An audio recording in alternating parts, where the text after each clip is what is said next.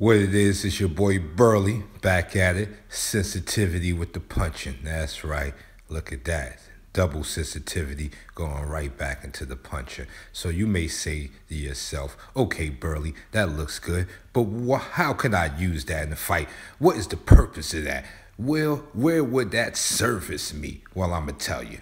If you're thinking about going from a grappling situation back into a punching situation, this is a good training methods. So you're going from a sensitivity, understanding the pressure on your arms to releasing the pressure and going right back into your hooks, uppercuts, and overhands and serving him that justice. Because he don't want that smoke. He don't want no smoke.